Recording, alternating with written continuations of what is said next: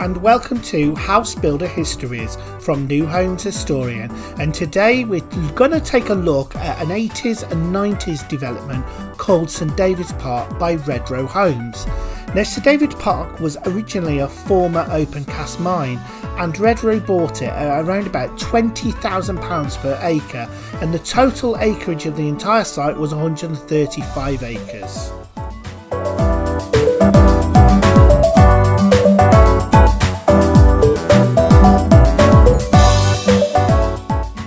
The village of St David's Park is located in a place called Ewloe.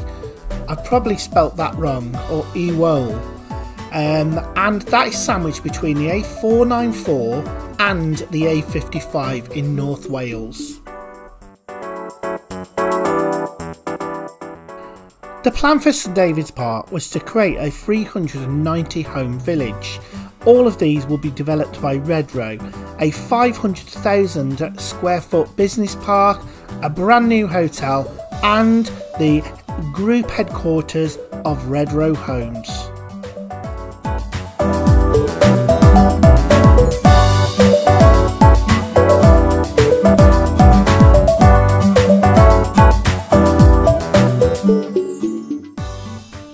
In 1989, Redrow opened its Sandringham, Buckingham and Windsor luxury show homes to the public.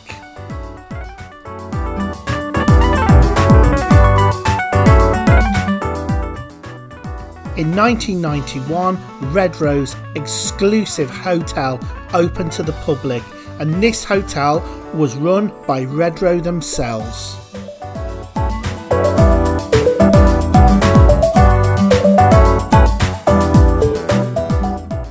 For years to come, St David's Park was the proving ground for all Redrow house types, including the new Heritage Collection. All of these homes were actually born on this development before they hit any other site. They also introduced the Harwood brand.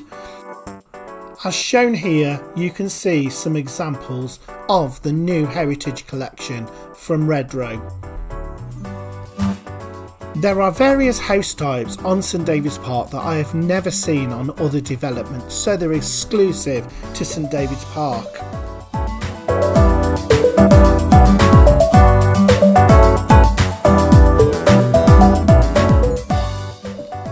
Ahead you can see some of the early 2000 house types. This is when Steve Morgan left the company. Not Redrow's best work, if I'm completely honest. The landscaping on St David's Park is second to none, with this wide tree-lined avenue here, and the houses are sort of just tucked in off them. Now here you can see the original Redrow house types here. You can see the new Heritage on the right and the original Tudor house types on the left hand side. You can see the house type there to the right. That appears very rarely on Redrow sites, but you can see house types like the Buckingham, you can see the Gloucester, the Sandringham there, a real great range of house types, and it really does give this street scene some real credit.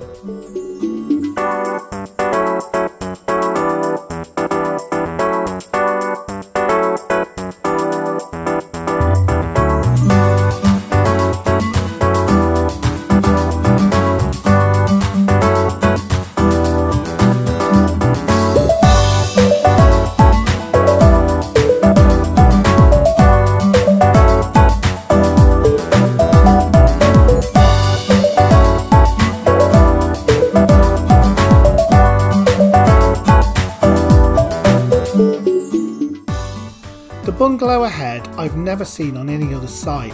It's sort of a play on the Epsom house type, but this is a cul-de-sac of the new Heritage range. These are some of the largest houses Redrow actually build on developments. They're really nicely finished.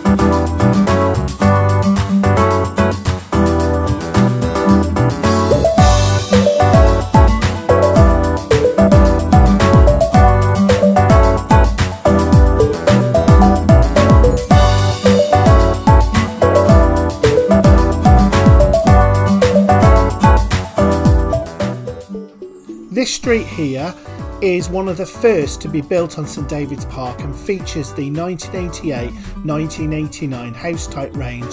You can see we've got house types here, such as the Stratford, the Warwick, the Lincoln, to name a few.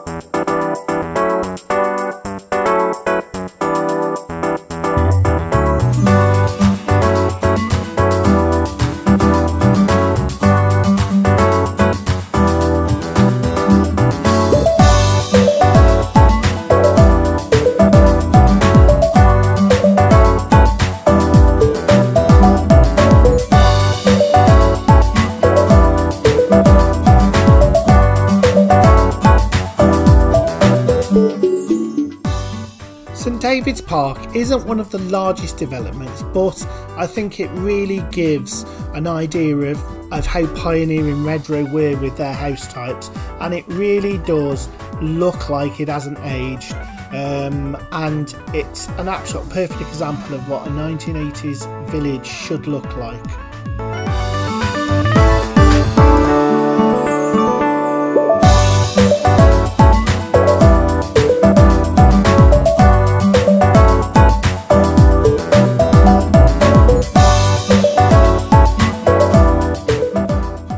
The business park that they built on St David's Park is thriving even today and features lots of big name companies.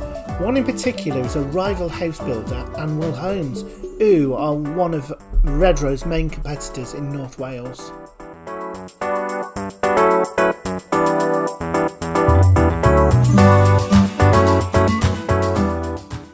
We end this trip at the St David's Park Hotel, which is now been sold by Redrow and is being managed by an outside hotel chain. But it's a great example of what a great village should be. I hope you really enjoyed the trip. It's short but sweet. Like and subscribe to the channel, guys, and I will be back very soon with some new videos. Thank you for watching.